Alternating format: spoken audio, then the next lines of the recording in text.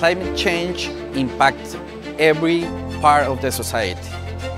Livestock production here in Florida has two important issues to solve. The first one is the methane production. Cow mothers try to raise their kids.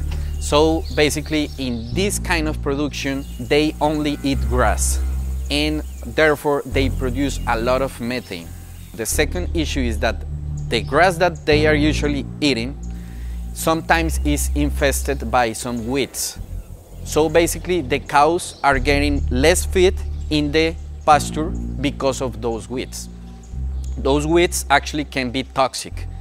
However, previous investigations had shown that those weeds can contain some molecules that actually can reduce or even inhibit the methane production.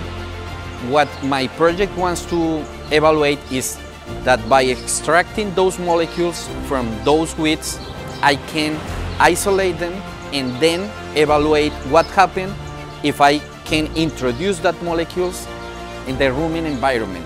So I can evaluate if the methane production can be reduced by the addition of such molecules.